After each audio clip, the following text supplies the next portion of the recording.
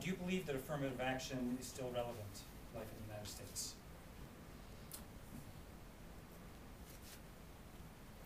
I think we call it something different now, but I do believe that you want to give me all the hard questions. That's okay, though. Okay. I am probably. A few more minutes. No, that's okay. That's all right. I did. That's right. I didn't know I could say no, but that's okay. I can answer this. Remember? All right. You know, I am a person who is, well, I'm female and I'm African American, and so one would say that, and I'm 54 years old. So I grew up during the 54, so that means that I grew up during a portion, at least, of the era of affirmative action, right? Now, the question is, what did that mean for me?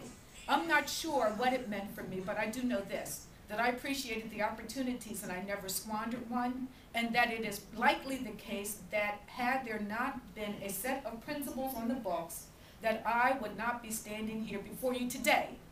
And that's what I think is the case. I think that the era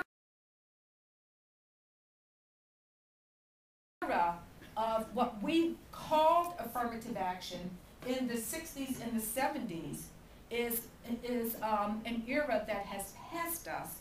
But I do believe that we need to look at circumstances of individuals' lives. For example, we need to look at socioeconomic status, really.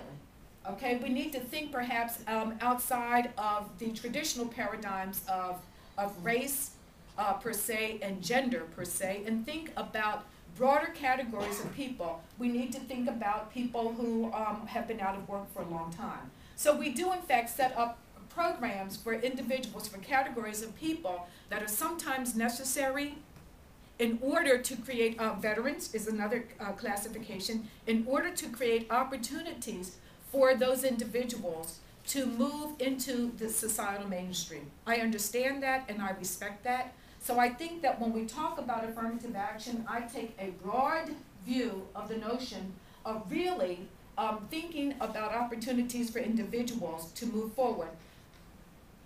If in fact we had better policy and we adhere to clear principles around creating good jobs, better schools, and the like, we would be in a very different place. But we don't have that. We don't have that. So that's the way I feel.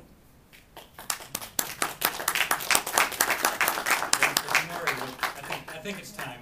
I'm sorry, we still have about 5 more questions, so I'm going to use my discretion and say it's time. Thank you so much for spending all this time. Thank you all. Thank you very much. Thank you. So we have closing statements. You can spend 3 or 4 minutes.